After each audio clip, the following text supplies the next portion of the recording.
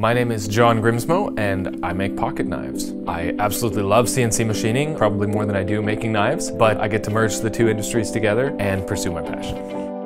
As Fusion 360 started to come out, I'd see a bunch of guys online start to convert to it, and then eventually about a year ago I dove right in and I committed to it fully, and I don't look back at all. CAD, CAM, simulation rendering, everything all under one roof. Cross-platform is pretty sweet. Cloud-based is awesome because I have my laptop at the shop and then I have my PC at home, and I switch back and forth all the time, and I know that all my files are updated and just there. And it's just a very powerful software that does pretty much everything I want to do.